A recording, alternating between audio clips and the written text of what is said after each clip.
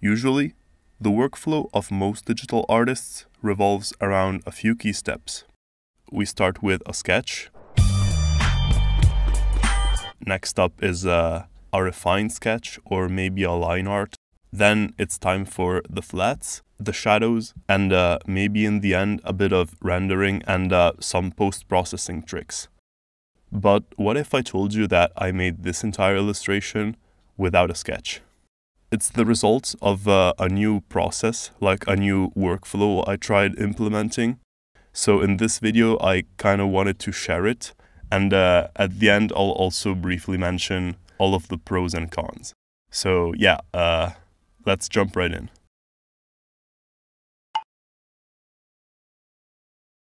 Now, when starting this piece, I already had a bunch of sketches of the character I was going to portray. But the first step of this workflow is actually to make a thumbnail. And I'm not talking about those grayscale thumbnails you've probably seen already. The kind of thumbnail I'm talking about is something I learned from the book Framed Ink, which I've read cover to cover in like 2 days.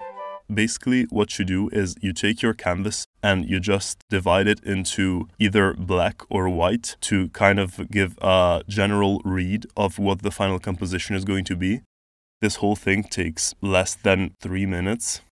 For my illustration, I wanted the character to be the main focus, and I wanted all of the other elements of the composition to separate and give space to the main focus of the image. This was a very simple thing to do. Like, as I've said, it took just a couple minutes, but from that decision, the tone of the entire illustration was clear already. So yeah, that would be the first step. For the second step, I don't really have a name yet, but what you do is you just basically make the flats and the shadows without having anything to go off of. You're just going to decide where to put certain colors and where to put certain light areas and shadow areas. Sometimes it can be useful to just make a layer on top of everything with the multiply and sketch out the general idea of what you want to depict. This way it will be much easier to understand how the light interacts with everything and make the most aesthetic shapes possible, just to then remove the sketch again and have a very clean result. It was kind of a lie when I said that I didn't make a sketch, but the point I'm trying to get across is the fact that what really matters are the shapes. Now, let's talk about the third step, something a lot of people really obsess about, which is the details. So in the first step, we place down the shapes that were going to become the foundation of the entire piece, the very big shapes, the very big separations between light and shadow and like the main subjects. In the second step, we went a bit more in depth and gave more attention to the medium shapes.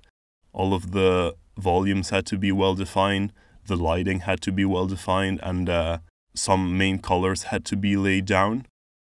The key principle and the most important thing to keep in mind throughout all this is just to make shapes that look good together, create a nice read and a nice picture in its entirety.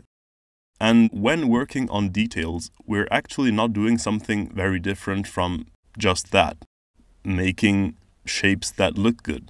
The only difference is that we're doing it on such a small scale, people just don't make the connection that it's basically the same thing. After recording this, I'll probably make a couple examples of how to render or like make details for a drop of water or like a bunch of scratches on a metal. Because if you zoom in, it's just a simplification into shapes, just like anything else. So that's the way to get the details down. Now, I'm not very big on details myself. If you look at my pieces, you'll probably see that I tend to be done with them before getting down to the very small and like tedious details, because it's a part that I don't really enjoy. So like for me, this level of detail is good enough. And finally, the last step would be to give everything a polished look with some post-processing tricks, maybe using some gradients to give the whole piece a bit more coherence, either in the form of general shadows or like general lights. maybe blurring a lot of areas of the piece or using tone curves to accentuate the contrast a bit. And yeah, that's basically it. To wrap things up, let's briefly cover the pros and cons of working this way. Starting from the cons. So the biggest one, in my opinion, and also the biggest drawback I've had when trying to implement this kind of work in the past, without succeeding, of course, is that it's super difficult to get into this mindset of working only with shapes if you're used to drawing and simplifying anything into lines. And the second one would be that this kind of workflow isn't really ideal if you're working for someone else. Let's say you're working for a client or you have a contract for some kind of company. In that case, if they have to give you feedback on every single step of your process, and like often when you're working for someone, they're going to have corrections to make. When using this method, if someone wants you to change something, it's quite complicated. And you might be thinking, oh, like the negatives heavily outweigh the positives. There isn't really a lot of good reasons why I should be using this method. And I think that it's still worth it because there is one positive, in my opinion, that outweighs all of the negatives, which is that when using this method, you have absolute freedom about what you're doing. The reason this works so well once you understand it, and also the reason why it ultimately looks good, like, come on, it looks good,